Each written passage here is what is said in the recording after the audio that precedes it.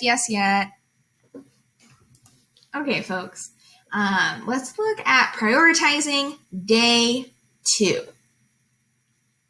So on Tuesday, I asked you to make a brain dump, and that was just like taking 3 minutes and writing down all the stuff that's in your mind. So whether it's an assignment or a to-do list or just worries that you have, dump it all out on the page.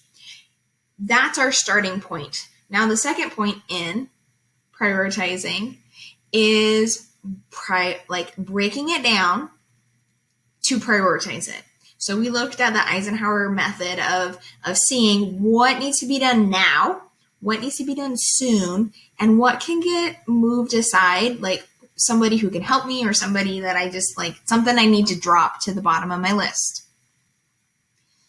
So in K-12, I have a link here to your Google Classroom page. These assignments are being done on Google Classroom because it is easier to fill the stuff in. Okay. So what you need to do is you can either go into Google Classroom directly or go in through K-12. That's fine. In fact, if you would go in through K-12 and double check that that link works, that would be great. Thank you. Okay. So if you click on this link, it should open you up to this assignment page. It says 126. My bad. I got to retitle that. That's 120. I honestly, sometimes my brain switches 6s and 9s. I don't know. And so we've got 2 tasks here. I want you to prioritize the prioritizing one. So let's open up this prioritizing one. And what I have for you is I have created a little chart that has all of the assignments that we've done so far in English for the first half of the trimester, okay? So I included the 2 for today. That makes 9 assignments total. I put the point values in here and the due date. What I want you to do is you need to first figure out, did you do these? Are they done? So how do you know if they're done? You need to check Skyward, and you need to check your MT3, okay? The thing is you might have to change the way that you see your screen because we're now in the second half of the trimester, and so you want to make sure that I would really suggest you change it to T2. Okay, that's another video that'll show you how to do.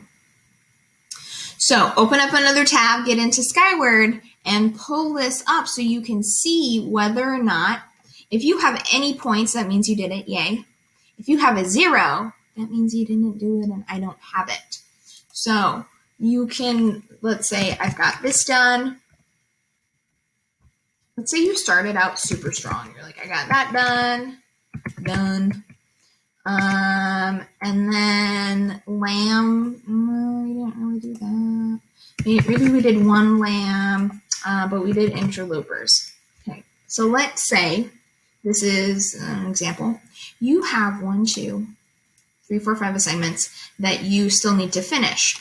So step 2 is placing them in order of point value. So you have lamb, irony, lamb, plot, brain dump, and then this assignment is more points than that, so I'll just say prioritizing, and then the calendar.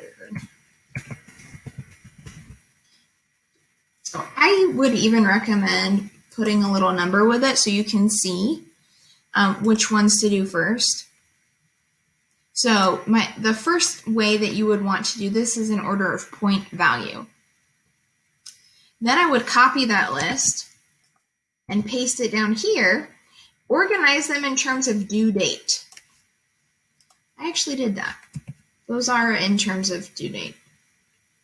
Well, actually, this one needs to, so we need to go down here. And then as I'm doing this, organizing which ones do I think is the smallest or easiest? Oh, I don't know why it says that.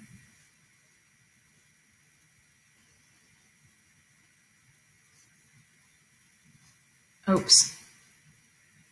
That one. Okay.